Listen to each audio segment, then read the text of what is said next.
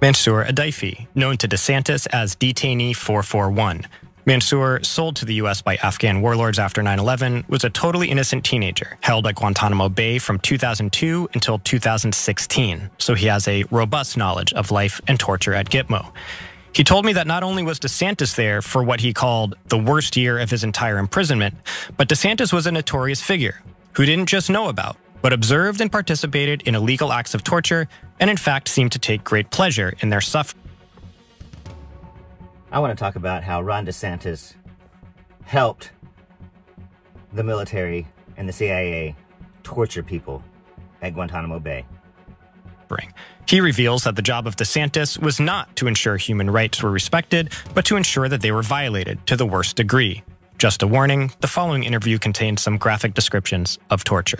It was a mission, and he was there. All of them was watching, the colonel, officers, doctors, nurses. And not just that, they used to also beat us.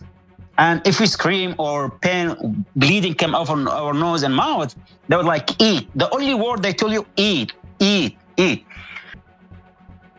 You see, he was there to advocate for the prisoners. But what he did instead was tell the torturers what was working. So we went again on hunger strike, we were on force feeding. It was really, it was torture. We were bleeding all the time. And I saw a handsome person who was coming. He said, I'm here to ensure that you're treating humanely. And we said, okay, this is our demand. We were not asking for much, At the beginning, he was just... It was Ron DeSantis. Yes, exactly, the person. He said, I'm here to ensure you're being treated humanely. Yes, exactly. And if you have any problems, if you have any concerns, just talk to me. And we were drowning at that place. I'm like, oh, this is cool. That person actually writing something. He will raise the concerns, but it was piece of the game. What they were doing, they were looking what hurt you more to use it against you. By the end of 2005, 2006, when he was there, one of the worst time at Guantanamo, literally. Force feeding. I swear by my God, Mike, they brought, piles of ensure and they start force feeding us over and over again. And Ron DeSantis was there and watching us. We were crying, screaming. We were tied to the feeding chair. And that guy, he was watching that, he was laughing basically. It was hurt like hell. And I was screaming, like when I was screaming, I look at him. And he was actually smiling like as someone who enjoying it. When they used to feed us, because our stomach cannot hold this amount of ensure.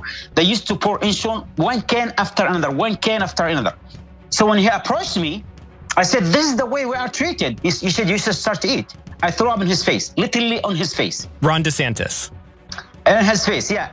They used to, restrain us in the feeding chair, which like 8 points, they tied our heads, our shoulder, our wrist, our thighs, and our legs.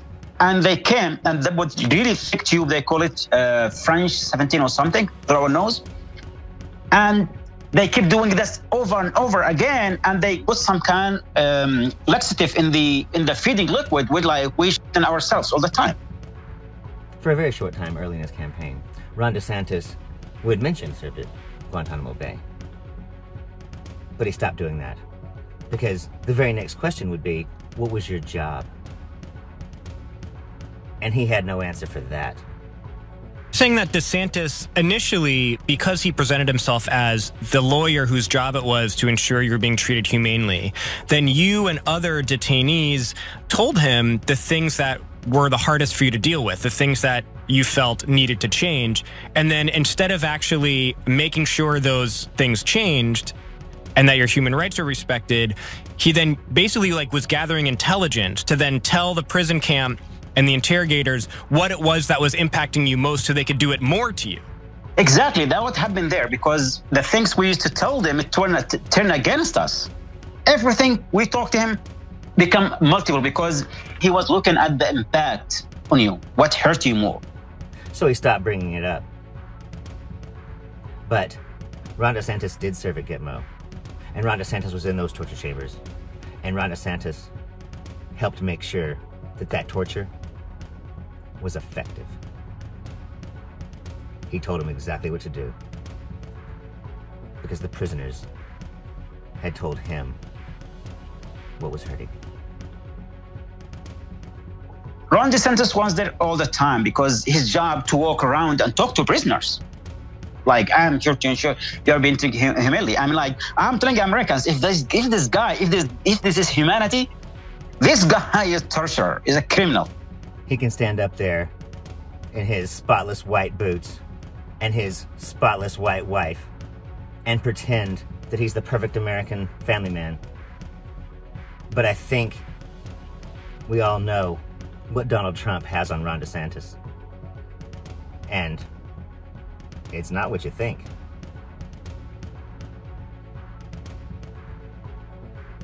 But if it ever came out that Ron DeSantis was in the torture chambers, it'd be the end of his candidacy. And Donald Trump has seen the paperwork. I'm Zachariah, Lone Star Liberal. Y'all take it easy.